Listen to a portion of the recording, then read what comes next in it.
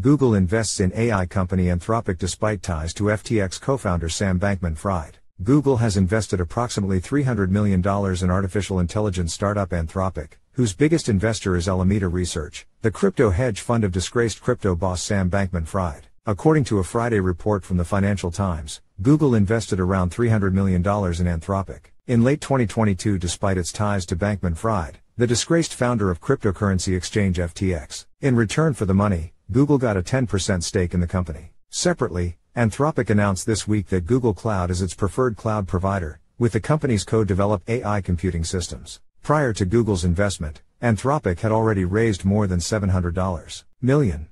Bankman-Fried's Alameda Research is the biggest investor in the AI startup, which put in $500 million before filing for bankruptcy last year. FTX's bankruptcy estate has flagged Anthropic as an asset that may help creditors with recoveries. Formed in 2021, Anthropic is developing Claude, a general-purpose artificial intelligence chatbot. Claude is a potential rival to OpenAI's ChatGPT, which has made waves across the online world over the past couple of months. Claude has not yet been released publicly. Both OpenAI and Anthropic are seeking to make developments in generative AI, sophisticated computer programs that can write scripts and create art in seconds. Anthropic says it's focused on AI safety, calling itself an AI safety and research company. It writes on its website, "We show that language models can learn to follow a set of simple, natural language principles via self-improvement, and we use this new method to train a more harmless assistant." Meanwhile, Google's investment was made by its cloud division. The FT report noted that the tech giant may plan to bring Anthropic's data-intensive computing work to its data centers as part of an effort to catch up with the lead Microsoft has taken in the fast-growing AI market. Thanks to its work with OpenAI,